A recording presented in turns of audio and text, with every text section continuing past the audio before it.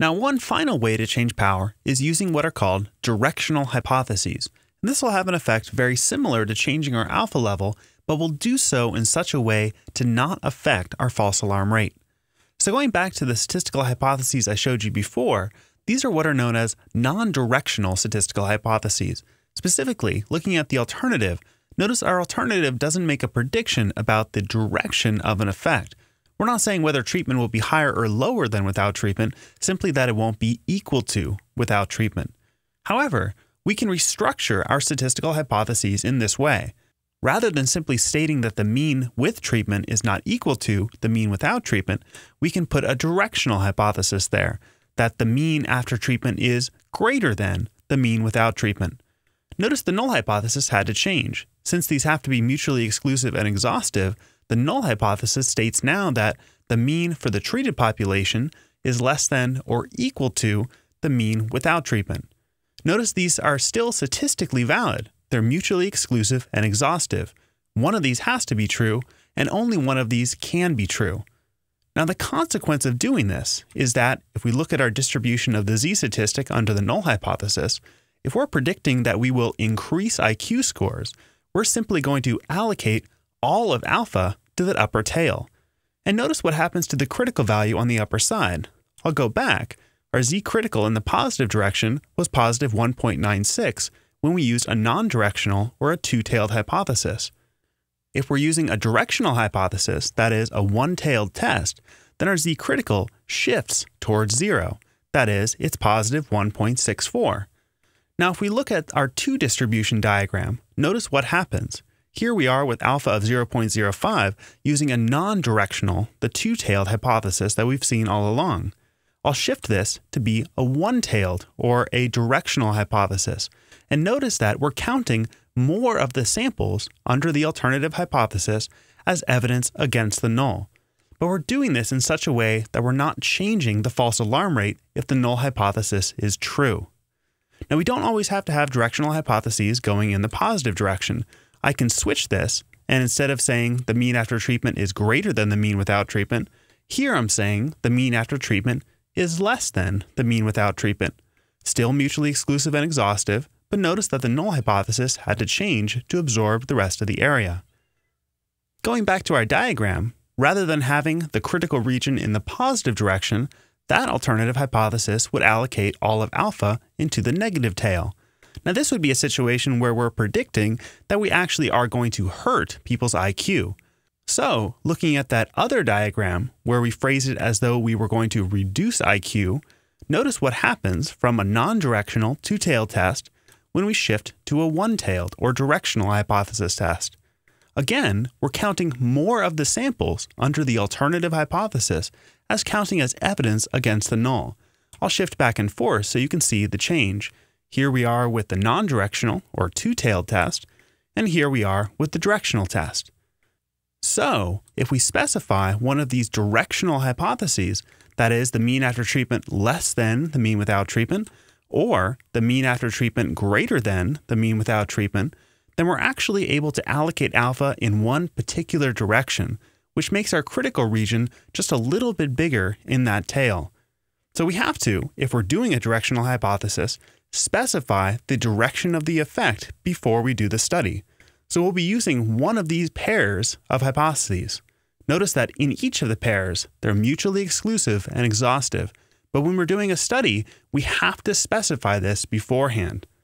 Now you might think, given that we can increase our power without increasing our false alarm rate, that we should always use a directional hypothesis.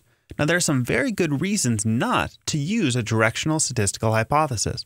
One of them is a fairly statistical point, and the other is a fairly pragmatic point. But let me go forward to some of the characteristics of directional hypotheses. The first is that you have to specify them before running a study. This is in part to be ethical and in part to keep us from inflating our false alarm rate without knowing it. Now, the other point is that effects in the other direction than you specify need to be unimportant, uninteresting, or simply conceptually unlikely. And we'll look at why this condition has to be true in order to use a directional test. Finally, the pragmatic point. The potential for abuse of directional tests, something I'll show you in just a second, makes them suspect to many researchers. So it's considerably harder to defend the use of a directional test versus a standard non-directional test. Let's look at some of those potentials for abuse, some of which are active and some of which are accidental. All right, let's imagine a situation where we've specified a directional, one-tailed test in the positive direction. We think this is where the effect is going to be, and so we are allocating our entire critical region into that positive tail. At this point, looking at this distribution under the null hypothesis, we can say that if the null is true, we will false alarm 5% of the time. Everything looks okay so far. Suppose we get a result like this, a z sub x bar that's far in the negative direction, negative 2.4.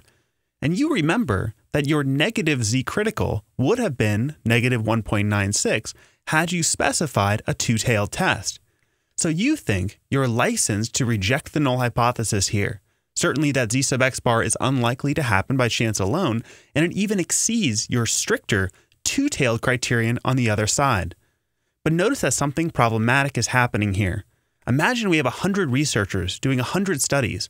If we allowed those 100 researchers to change their mind after the fact, to switch from a one-tailed test to a two-tailed test, well, they wouldn't just false alarm 5% of the time if the null hypothesis is true. Certainly, they would false alarm that 5% of the time in the upper tail because they specified that as their critical region, but if they're allowed to change their mind, they will also false alarm this 0.025 proportion of the time that's less than the negative z critical on the other side.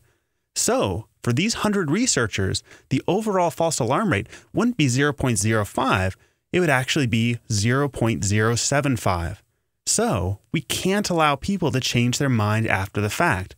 And this is a very hard thing to detect. Notice that if somebody publishes the result saying that they did a two-tailed test and rejected on the negative side, you have no idea whether they started with a directional test to start with. So, even though they report their alpha as being 0.05 with a non-directional test, their chance of false alarming was actually higher. This is bad for science. Remember, we're doing this hypothesis test to protect science from false alarms. That's the worst thing that can happen from a perspective of a scientist, because that will confuse or clutter the scientific literature with results that are really simply due to chance. Now let's look at another situation, one that's a little bit worse, and one that researchers should really know better about.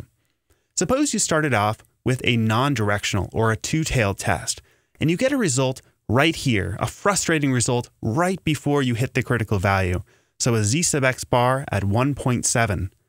Now notice, if we allow this researcher or all researchers to change their mind and believe that they would have specified a directional test, and we're all good at confirmation bias, we can all convince ourselves that we really would have predicted a direction in this way, then this researcher might think that they can change their z-critical to positive 1.64. That's where they would have had it had they specified a directional hypothesis. Now here's the problem. The true alpha is at least 0.075 if we allow researchers to do this. But notice that on the negative side, this researcher may also have convinced themselves that they would have predicted in this direction. Again, this is confirmation bias. Once we see a result, we can convince ourselves that we would have predicted it. So, across all researchers, if we allow them to change their alpha here, now to negative 1.64 as their critical value, which would have been the critical value with a directional hypothesis in that tail, across all researchers, the true alpha is actually 0.10, twice as large as the alpha they will state. Now this is terrible. This is bad for science because these individuals will state that they performed a one-tailed test and they specified the direction of the effect before they did the study, but in fact, they changed their mind. And so across all researchers, the probability of a false alarm is double what they're stating it to be. And remember, we're trying to protect science and we want to characterize the likelihood of a false alarm correctly when we're publishing results.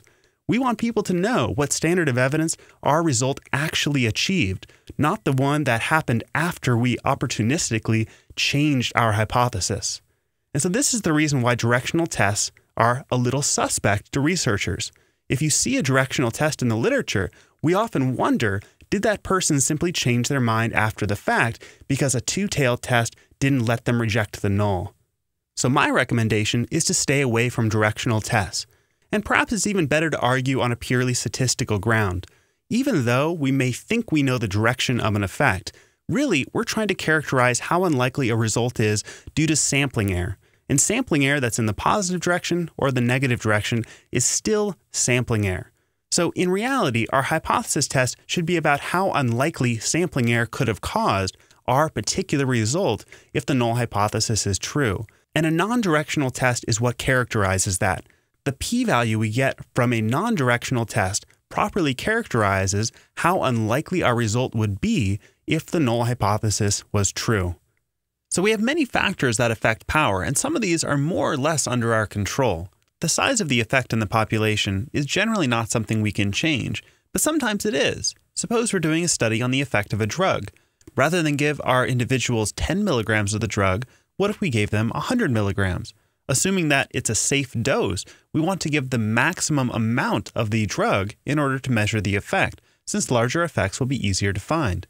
The variability in the populations isn't usually under our control, but sometimes we can change our experimental situation to reduce the amount of extraneous variability we measure.